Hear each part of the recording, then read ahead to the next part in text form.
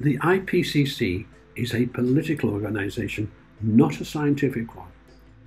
In writing the summary for policymakers, which seems to be the only part governments read, each sentence of that document is dictated by the policymakers, not the scientists. They go through each sentence and amend as they wish. Well, so what is the result of this? In this political summary, it is claimed that since the last report, weather extremes have strengthened, and in particular, the heat waves, heavy downpours, droughts and hurricanes. So let's examine that last one, hurricanes.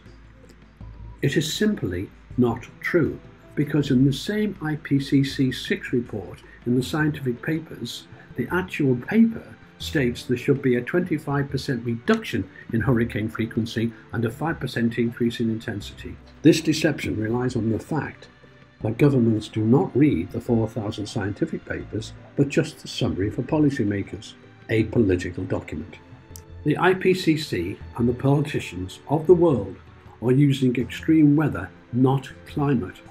100 years ago, in 1921, as just one example, and there are many, we had record heat waves, far more intense than any today. In fact, extreme weather was far worse when CO2 levels were very much lower than today.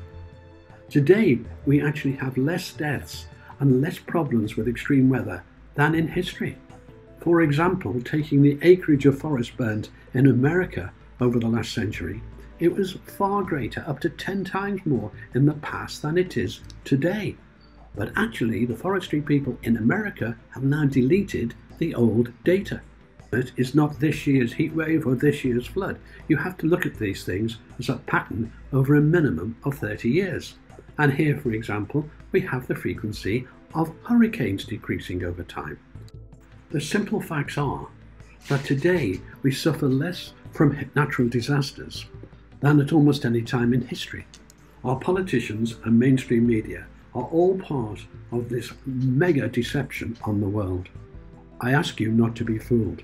For a much more in-depth understanding, visit the For Britain website, /climate, and look at my 7 videos explaining the basics of the climate change fraud.